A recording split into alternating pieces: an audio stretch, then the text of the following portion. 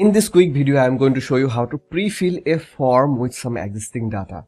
So here we have this form. This is a form to edit a particular item of a shopping list. So here is the shopping list.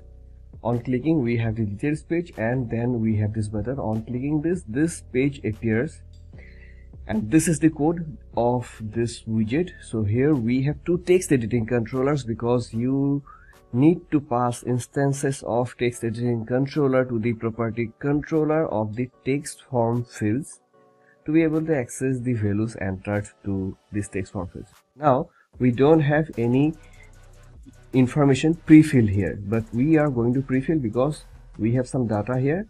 We shall pre-fill the existing information so that it becomes easier for the user to edit the corresponding data.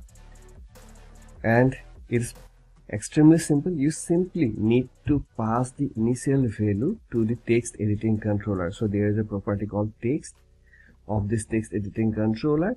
You have to pass some value there. So for now, I'm going to show you by hard coding some text here.